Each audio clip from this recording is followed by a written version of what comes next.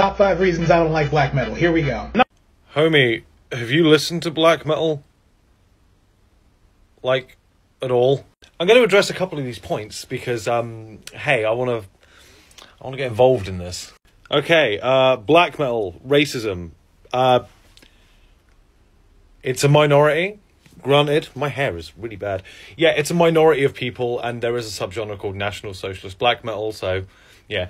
But, on the contrary, you can check out Red Anarchist Black Metal, RABM, which is leftist black metal. It's the complete opposite of NSBM. There's some good stuff there. Number 2, all bands sound the same? Okay, something tells me you've only listened really to the Norwegian scene, the early Norwegian scene, you know, like fucking Immortal, Dark Throne, Mayhem, stuff like that.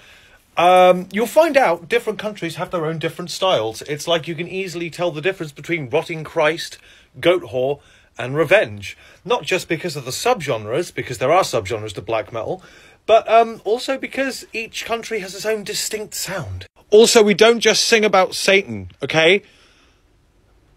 Okay? Like fucking Hexablood, they do songs about The Witcher. Commissar, my project, does songs about Warhammer Fantasy. Revenge does songs about... I don't know what they sing about, but it's definitely not Satan. Elitists. Yeah, there's a lot of elitists. I can't even argue with that one, to be perfectly honest with you. But again, it's a minority of people that are, granted, too vocal. Far too vocal. Had to go to the kitchen because I'm cooking, but yeah, why is it called black metal? Oh, gee whiz, man, I don't know.